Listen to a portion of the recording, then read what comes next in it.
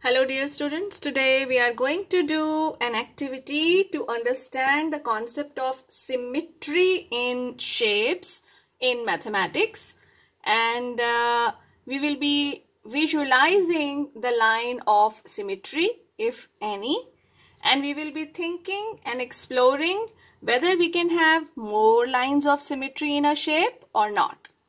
So first of all, we will be working on a rectangular sheet of paper, and you can see that boundary of this sheet is a rectangle. So now, can you fold this rectangular sheet of paper into two parts which overlap each other and completely covers each other? Let us try.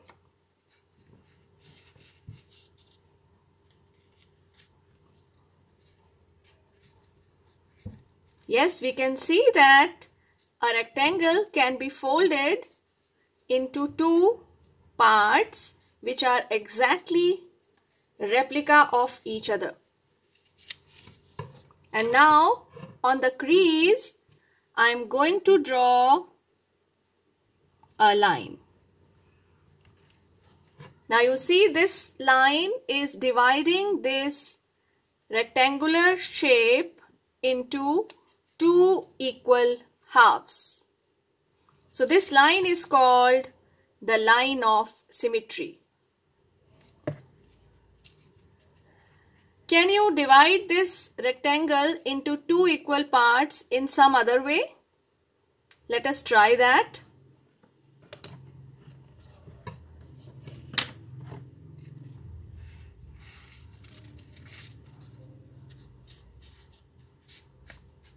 Yes, we can do this. Now you see this is another crease which is dividing this rectangle into two parts which are replica of each other. Observe carefully. See, we are able to get two parts of this rectangular shape exactly overlapping each other. So this is the second line of symmetry. So we see that in a shape we can have more than one lines of symmetry. So in this rectangle we have got two lines of symmetry. Let us take now another shape. So here I have with me a squared paper. Let us see how many lines of symmetry are there in a square.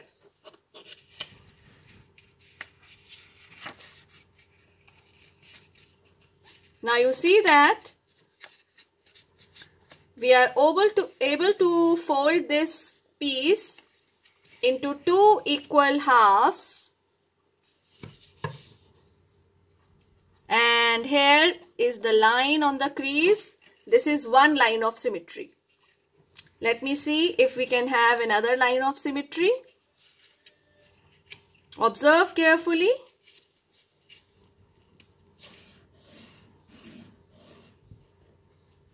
Yes, we have second line of symmetry. And here interestingly you will see, if we fold this squared paper along the diagonal, we are able to get another line of symmetry. You can try this. When you fold this squared sheet along the diagonal, you get another line of symmetry. So this is number 3. And there are two diagonals. So we can try folding along the second diagonal, and we see that we are able to get another line of symmetry. So in a square we have 4 lines of symmetry.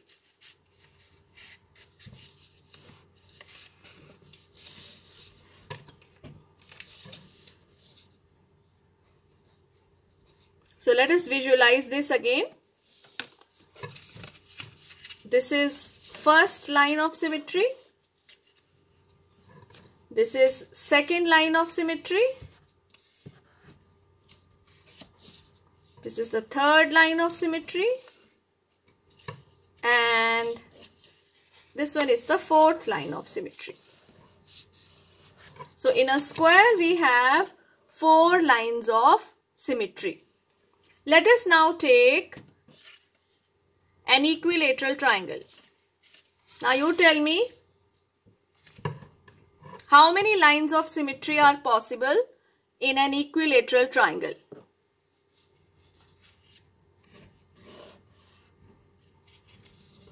Yes, this is 1. If we start from the next vertex, so there are 3 vertices.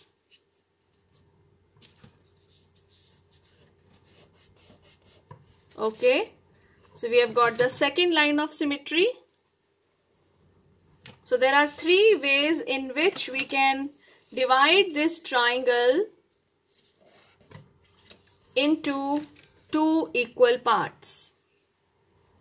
So in a triangle, you can see there are 3 lines of symmetry. Just watch it again. 1, 2, and 3.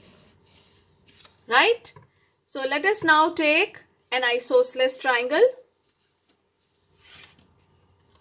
And you have to see the difference between the two.